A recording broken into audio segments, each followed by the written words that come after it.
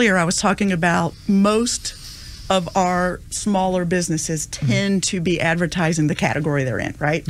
So if I'm a consumer and I am choosing between options and I genuinely feel like everyone's the same.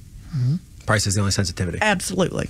You have forced yourself into a price conversation all day long.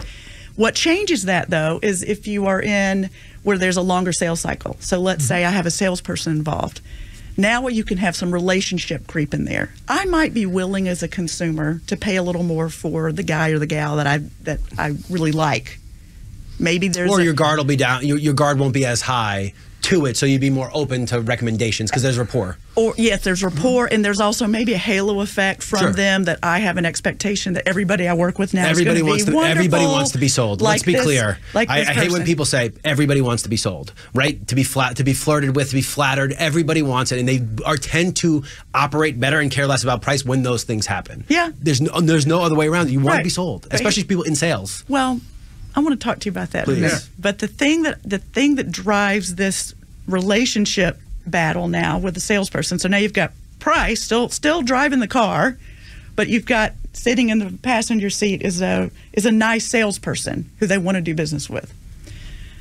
You'll still lose that often. Well, on if price. you're using a low price to get them in, and then all of a sudden you gouge them because the salesperson is too confident and they think they can get more, then you're false advertising. Even with the great salesperson, okay, it's not a very comfortable place to compete.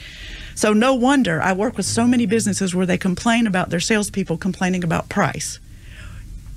I don't blame them because you've given them nothing else to compete with. Yeah.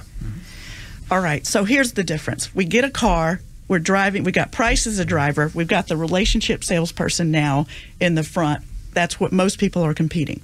When we compete on value, price becomes more elastic. Even your salesperson becomes less critical. How many times have we heard people, business owners, they're scared to death of losing their top salesperson? Why? Because they know that they are accounting for 20%, 40% of their business, right? There goes the business.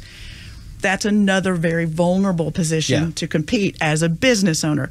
What we want is that car now with value as the driver and the relationship and the price, which the price is now in the trunk. Okay? Because I don't care how good we are in delivering, price is always a factor.